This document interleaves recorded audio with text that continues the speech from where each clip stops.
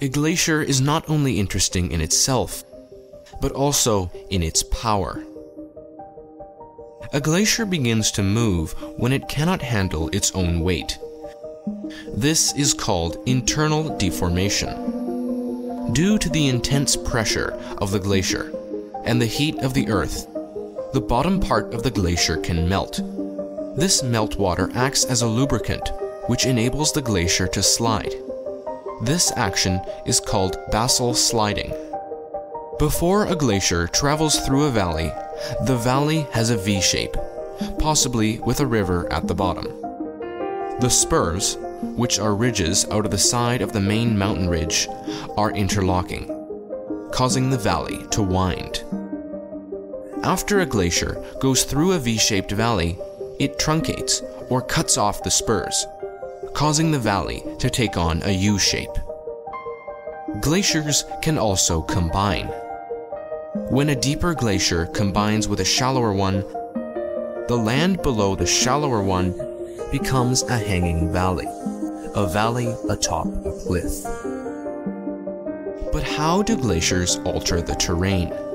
How do they erode the ground? Abrasion is the rubbing of a glacier and the ground. This explains why striations, or large gouges on rock, occur. We can use this information to determine which way the glacier moved. Sapping is when water enters cracks and expands by 9%, causing rock to become dislodged. As the ice moves, it attaches itself to parts of the rock, dislodging it and ripping it away in a process called plucking.